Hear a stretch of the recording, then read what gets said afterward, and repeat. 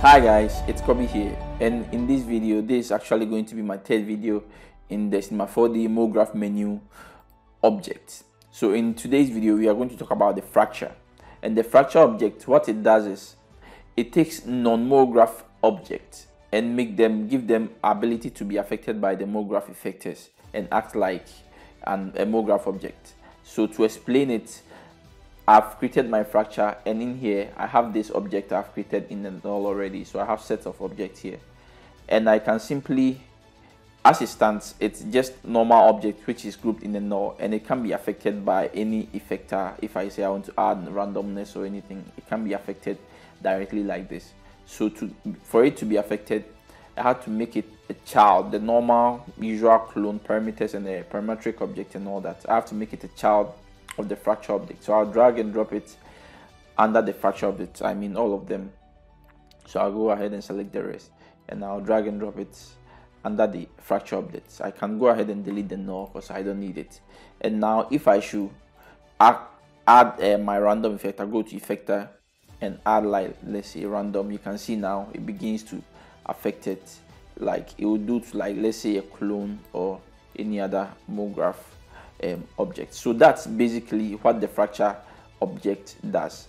Now when you select the fracture object and you go down to its attribute manager, when you go to the object menu, you can see we have mode. The only thing there is mode. So we have three modes: straight, explode, and connect.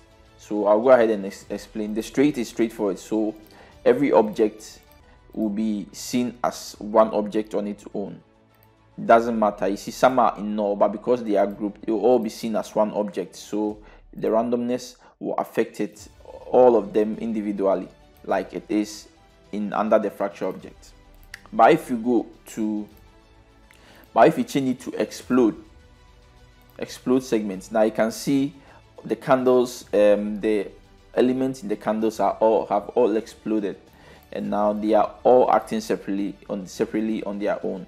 So now it's not acting as one object like it used to. So that's basically what the explode does. Let me add random rotation to it, and you can see all of them has their own rotation. Even though they are under one null object, they explode and act separately on their own.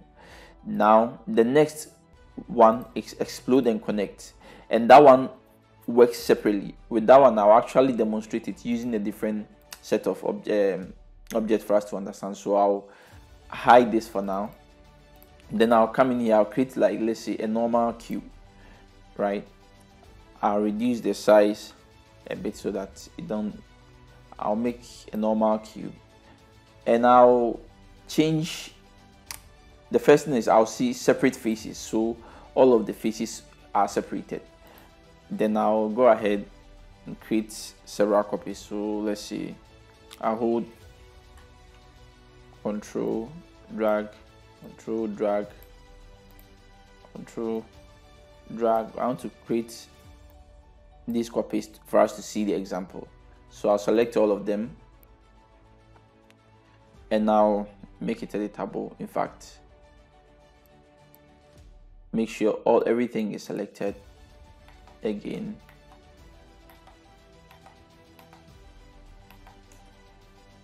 Make sure all the children, everything. So what I was doing is I use the middle mouse button to click this, and it will actually go ahead and select all the children as well.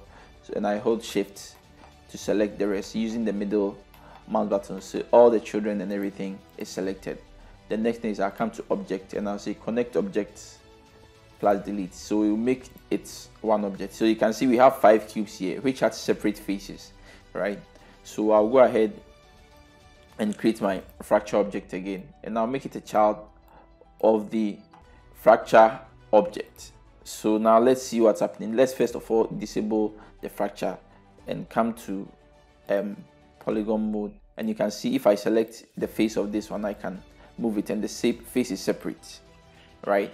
That's basically what we are trying to do. So I'll enable the fracture object again back, and now if I should use the random effector, so I'll go ahead and come to effectors, and I'll drag in my random effector, and you can see it's affecting it because it's set to straight, so it's affecting it. You just see it as one object, so it's affecting it.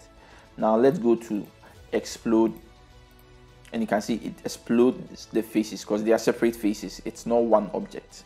But now this where you see what the explode and connect. If we see explode and connect, you can see now it's seeing each cube as one object, but it's exploding them separately from as in the 5 cubes, right? So that's what the explode, segment, and connect basically does.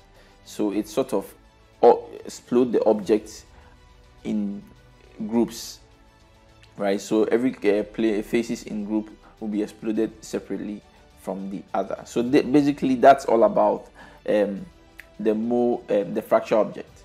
The next thing is I'll come to a transform, and it has similar attributes as in the clonal object video I explained. So we have weight, you can control the weight, randomize it, UV, color, and all those basic things. And you can see it index as well. It gives it index as well.